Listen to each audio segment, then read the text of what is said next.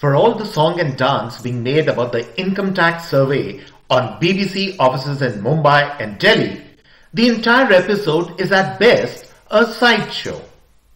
For all the controversy and heartburn over the BBC documentary on our Prime Minister and the 2002 Gujarat riots, that entire fracas is just another pinprick by the BBC in a series of countless past pinpricks by that organization in the Indian body politic. The issue of substance, the real serious point of disagreement, the insidious agenda that the BBC brandishes against India is how they represent the map of India.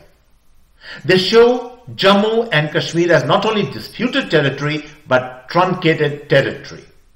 If you look at the map of Kashmir as shown by the BBC, you get the sense as if the head or the very top of India has been dismembered. This provocation is the real red flag that the BBC always waves against India.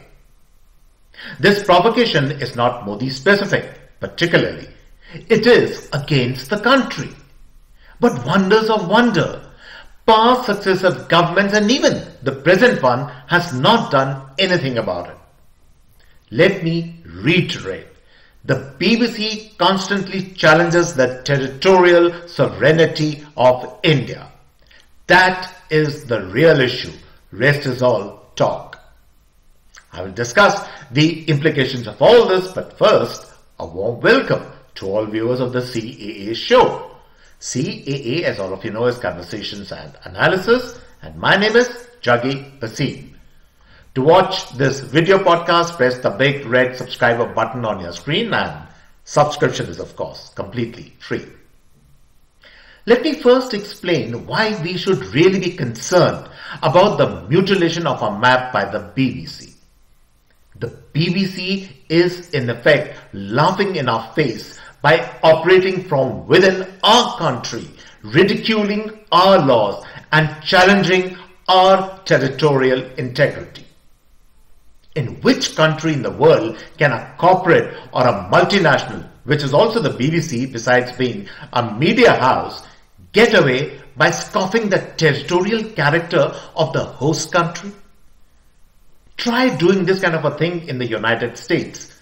They will crack down swiftly and ruthlessly on you in the blink of an eye, even before you can say Uncle Sam.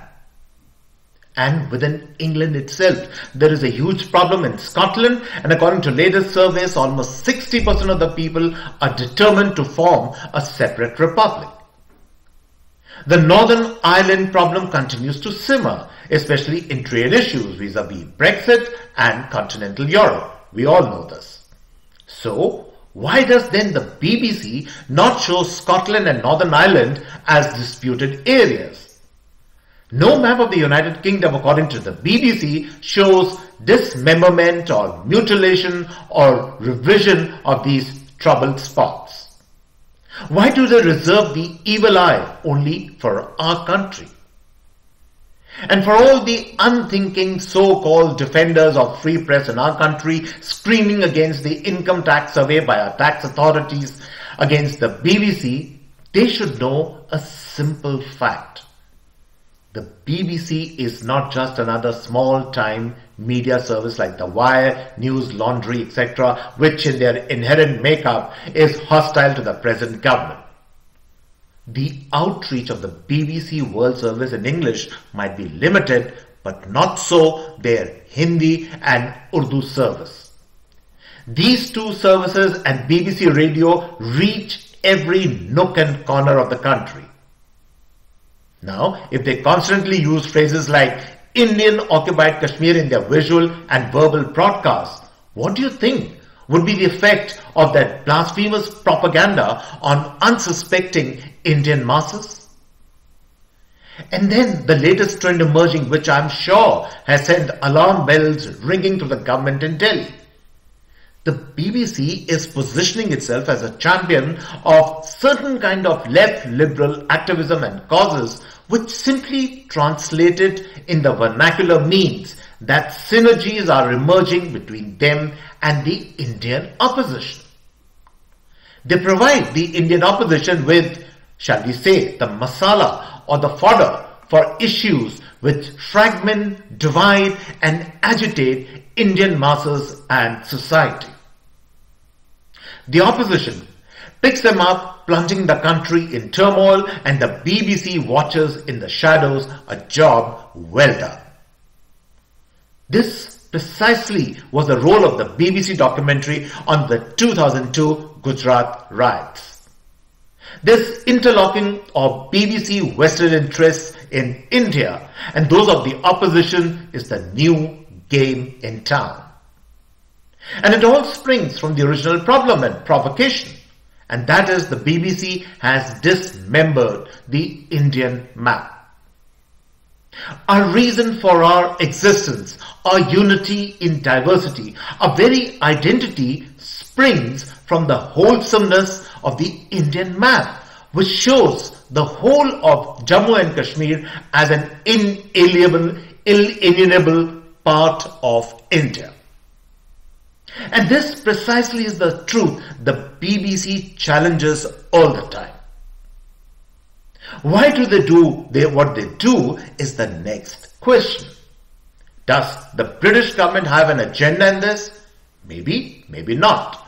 Are the Chinese funding these enterprises? Maybe, maybe not.